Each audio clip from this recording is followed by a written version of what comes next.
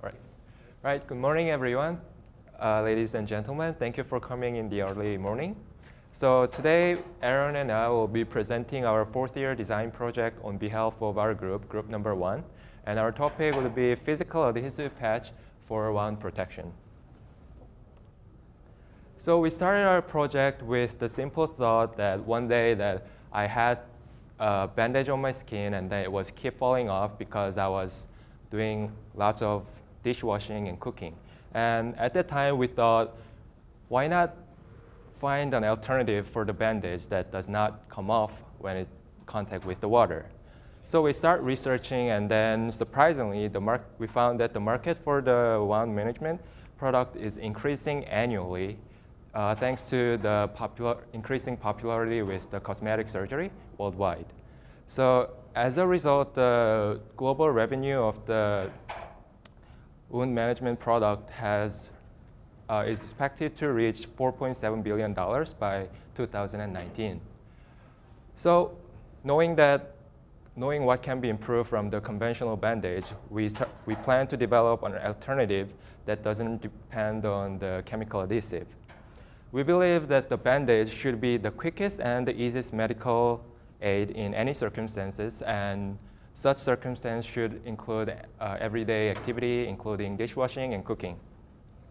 So to fulfill our belief, we present to you the physical adhesive patch that uses swelling's nature of the microneedles to physically hold an open wound or a cut on the skin and internal organs. At this stage, we haven't set any limitation for the application because what we want is to bring the surgical treatment to home. So from now on, I'll start with the overview of the conventional bandage, including the current market size and the market trend, and some of the limitations of the chemical adhesive.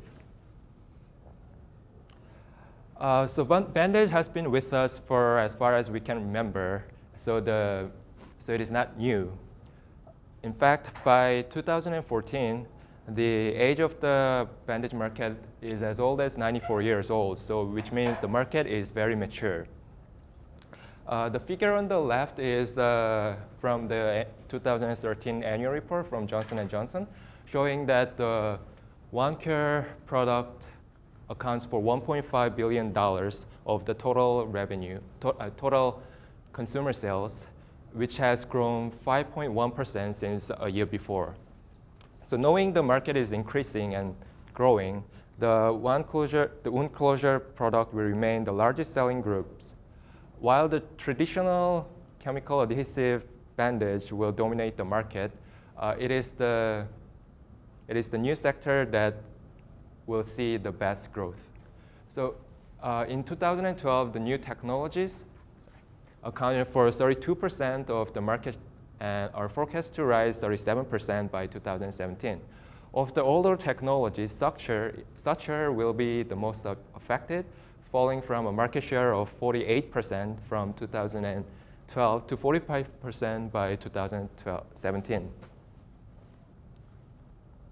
So from this part, we'll discuss about some of the adhesive strength of the commercial bandage that's using chemical adhesive. As you can see from the figure here, the kid care product has the highest adhesive strength. This is expected because it is intended for the use of the children, and they are the most active. In fact, about 70% of the consumer bandage sold in the United States are used for the children. So we believe that to enter the market successfully, that our bandage should exhibit adhesive strength similar to that of the kid care product. But what are the limitations of the chemical adhesive? So while this chemical adhesive bandage is dominating the market, there are some limitations, including skin irritation that certain people shows allergic reaction due to the glues used for adhesive. And of course, there are damp skins underneath the patch after the use. And the last problem is the sticky residue, which reminds us every day that we are living in the world of dust. Another issue will be the durability, because it does not retain much tension on the skin.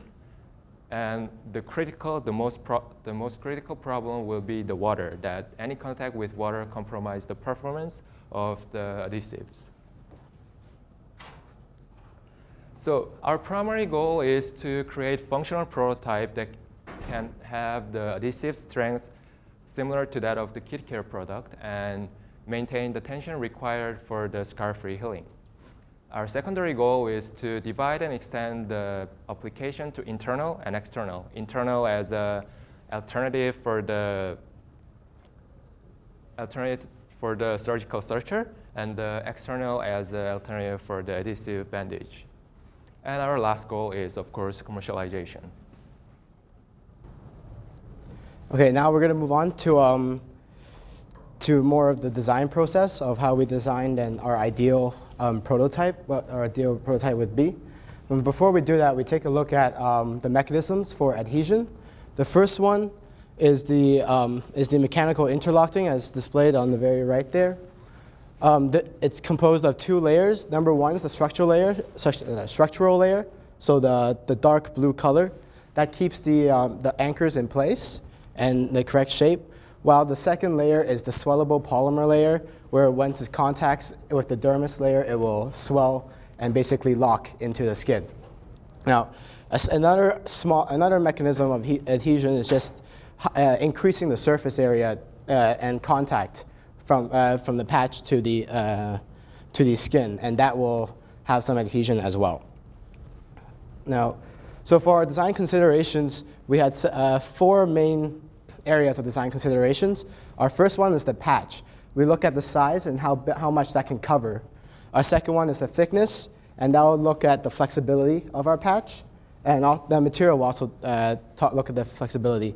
Our second design is the anchor design.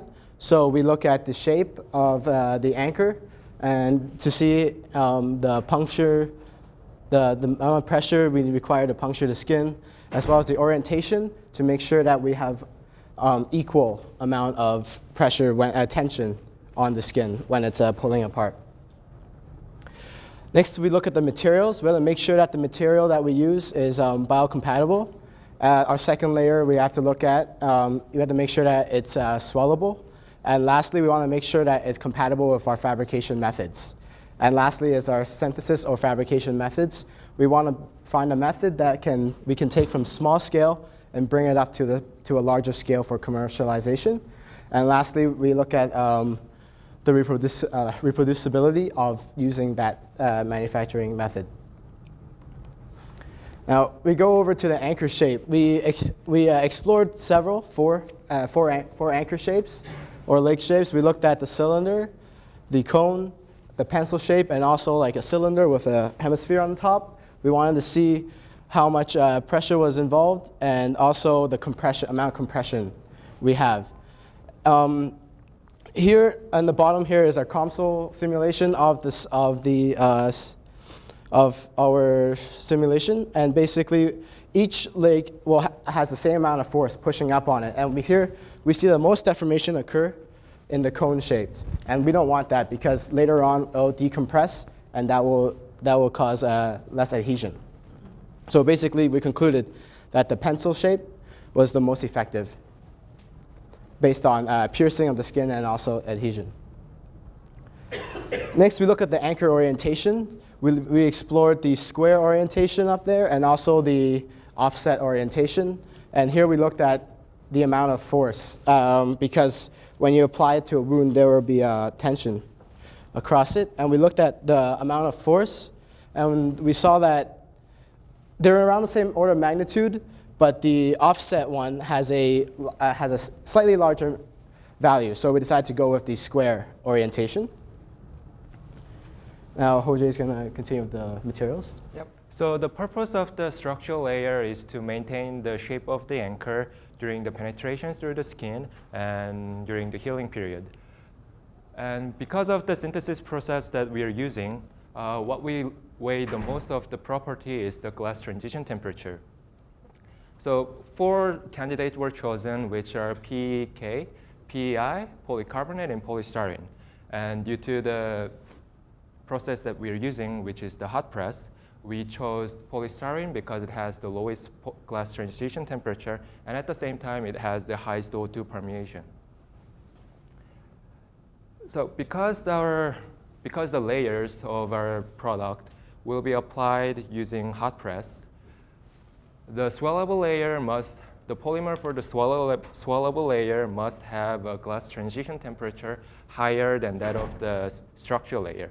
Because as you have seen from the previous theoretical design, that first the swellable layer will be applied on the mold, and then the secondary layer, which is the structural layer, which gives the structure, will be applied. So, which means that the swellable layer should have a higher glaciation temperature, which wouldn't melt during the application of the secondary layer. But in our initial design, we plan to use all 3 of these polymers just to test the swellability, because we weren't sure how much it's going to swell on our skin. But unfortunately, at our current stage, we couldn't achieve the double layer structure. Okay, so the synthesis methods we decided to look at were micromilling, or for the template was micromilling, and 3D printing as well as lithography. We quickly eliminated 3D printing because the resolution was not high enough. So it was based between micromilling and lithography. Unfortunately, lithography is very expensive. As well, the 700 micrometer depth is very hard to achieve using lithography.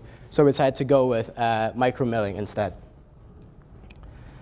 Now, so to sum it all up for the prototypes, we decided for our ideal prototype is on the top right corner. So it's 2-layered pencil-shaped anchors with the square orientation on the anchors. We used polystyrene as the first material, and also we would hot press with an aluminum template, which we have right here. But after realization of this product, we used cylindrical shaped anchors because using the micromilling technique, we cannot get the pencil, the cone shape at the very end due to the aspect ratio. So we use cylinder instead. The square orientation is the same. And then next we tried to use polystyrene as our material, but it was too brittle. And we have one here to show you guys. Basically, after hot press, it just broke off really quickly. So, and also the anchors wouldn't come out of the mold. So we decided against using polystyrene afterwards, and instead we used HDPE and LDPE, which are more flexible materials, and therefore it'll be probably harder to puncture the skin. Lastly, we also used the hot pressed aluminum template, but this time we coated it with silane to make sure that it would easily remove, so it's an anti-adhesion layer. Now, we have a small demonstration for you for our products. We have 2 prototypes, the LDPE and HDPE on Jello, and to demonstrate that it works, I'm just gonna throw it on Jello, and then just put it upside down. So the LDPE stays more than the HDPE. Yes. So now we're going to talk about the future directions and possible commercialization. And next steps. So next steps, we're going to try and reduce the thickness of the patch to make it more flexible. We want to explore more polymers to make sure that LDPE or HDPE is the best one and can also puncture the skin. Next, we want to scale up the coverage area of the patch, because right now it's only 1 centimeter by 1 centimeter. We want to increase it to make sure it's large enough. And lastly, we want to increase the surface area contact with the skin, which means we would have to increase the density of these anchors. And I'll talk about the commercialization effort. So the first one is the customizability of our product. So a consumer can buy our product and cut patch into desired shapes, which is another advantage. But the problem will be the existence of the anchor, because not all the wound is made linear, which means that we have to find a way to remove anchors at undesirable location, because if our microneedles are applied on the side of the wound, it's gonna cause a lot of pain. And that led us to a consideration of pain management, that we were thinking of applying pain relief additive to reduce the pain and develop puncture and release mechanism after the swellable layer swells and acts as an anchor. Another direction would be the use of wound healing additives to enhance the healing at the wound site. All right, so possible applications, as Hoja has mentioned before, we have two, external and internal use. So external would be outside. We would target large surface area wounds that are shallow, and this would mean that the properties of these patches would have to be flexible. They have to retain the tension on the outside to make sure there's no scars. It should be transparent, and also there should be breathability to allow air to go through. So what that would mean is, next steps, we'd have to make a thinner prototype. We have to change the polymer choice to make sure that the tension is retained. And we also look at our anchor design as well. Next is the internal application. So inside soft tissue, inside organs. For these, we have to make sure that it's also flexible, it's comfortable, so it doesn't hinder any other organs. It has to retain the tension as well, and also, most importantly, biodegradability inside the body. For that, we look at the polymer choice and also anchor design. So we're nearing the end of this presentation. We'd like to acknowledge our consultant, Professor Bo Kui. Our template manufacturer was Professor Rick Cullum and Jason Benger. We also asked Salal Khan to do the anti-adhesive layer. And we'd like to thank Jen Kogan for all her administrative help. Thank you, guys.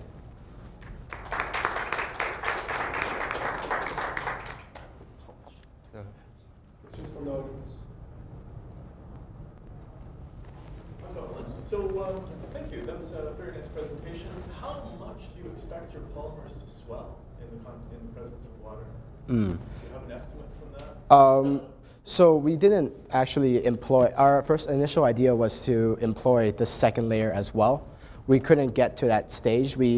Because of our hot press method, we didn't know how we can use the second layer, or how do you include the second layer. How much those materials might swell? Oh, I guess that depends on the material. When we were talking with our consultant as well, he mentioned that most of the materials that we listed were water soluble, which means that basically if we apply on the skin, it might disappear.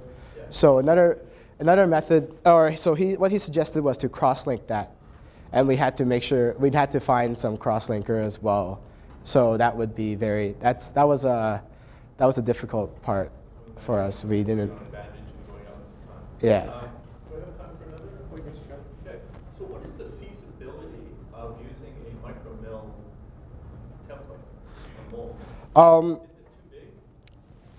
If you would like to take a look, here's our micromill template, and then if you look at our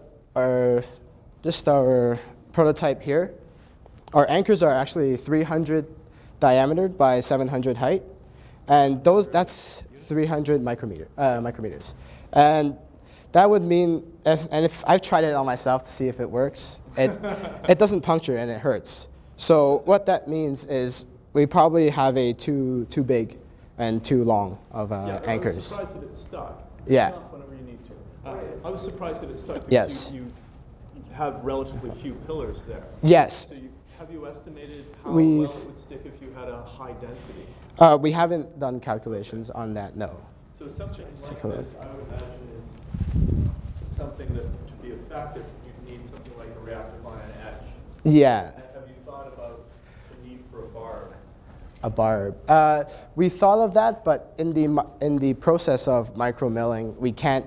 When we rip it off, we can't really have. I'm guessing barbs. You mean like those? Yeah. When we try and remove it from our anti-adhesion or from our template, it'll be very hard because we have like a outlet like this, and then we have to try and pull it out. Tailor that. Then if we can, yeah. It would give you a fallback position if you don't have enough swelling. Mm-hmm. Yeah. Okay. I would agree. So we have considered that, but I don't think it's feasible for us to peel it off, the template with it. So last question. Feel free, anytime. Last question. You presented a Nature Communications paper earlier in which they talked about, if I understood correctly, swellable polymers for adhesion in this manner. What is the novelty of your approach?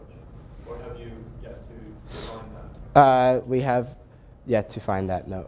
Because what they used was they actually used lithography. So we were in our intentions, because as we approached Professor Beaupuy, was to use lithography as well to see if that actually works. And he turned us around on that idea. He told us that it was too hard because of the thickness. So he guided us towards, It's the sort of thing I'd want to see 6 months of process development. But if you could do the scaling, if you could say the material strength of this is such that it will make a good spear, and the 6 of them going through the skin would not be felt, but would hold on long enough that in any sort of swelling they